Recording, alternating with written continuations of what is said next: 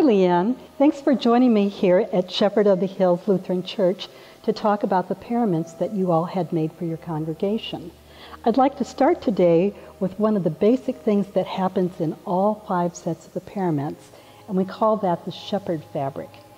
What I did is I took the words to the Good Shepherd Psalm, Psalm 23, and had them done in 4 different languages, and then I made it into a screen. This is a thermofax screen, and we used that to print fabric, but not so that you could read it, but so that it would become a combination of all 4 languages.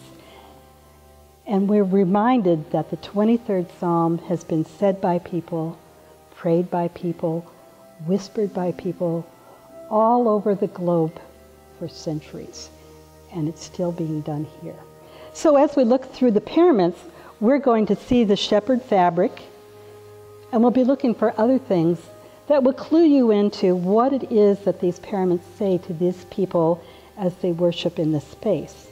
This is supposed to be a quiet assurance of God's steadfast love in rather complex times. We're starting with blue, which is the Advent season.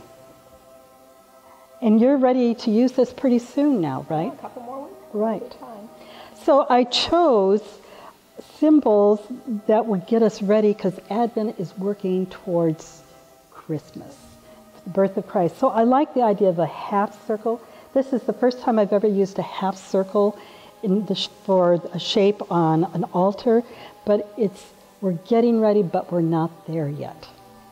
But I use a lot of numbers in this, and there's lots of numbers in my symbolism. This one's got quite a few. You'll notice there's stars, and the stars are made out of the shepherd fabric. And how many stars are there? 7 stars. Okay, and 7 is a number of wholeness and completeness. One thing we can remember is there's 7 days of the week, and it makes a whole week, so wholeness. There's also different divisions, and there happens to be 12 of those. So what numbers of 12 can you think about in the Bible? Of Israel, yeah, that's right. And 12, how many disciples did Jesus have? 12. Yeah, so this helps us remember. It's kind of a systematic ordering. One of my favorite symbols is a spiral. I use it in both liturgical work and my secular work. It, to me, has a wonderful sense of energy, and the 3 together is a symbol of the Trinity. So while we're getting ready to celebrate the birth of Christ, it's always about the 3 in 1, 1 in 3. And I love these little dots because they just add a bit of mystery. So this is what's on the altar, but also for your congregation we made banners. And how many are in the blue set? 4. And there's 4 weeks in Advent, so that's why we chose 4. And we'll notice up here, this is a sun for the symbol. Each of the banners pairs have a different symbol on them, and there is a little bit of that shepherd fabric up there, but the sun is a symbol of Jesus Christ. So we use that on that banner. And they're predominantly blue, but with little bits of purple and gold in to foreshadow other seasons.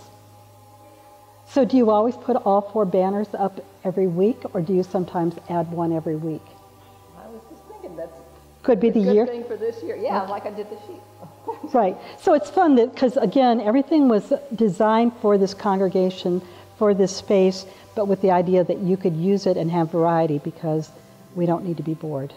We don't need to get in a rut. That's right. Well, that's a really good thing. It's fun to change things around, too. Good. It's good to know you do that. Thank you.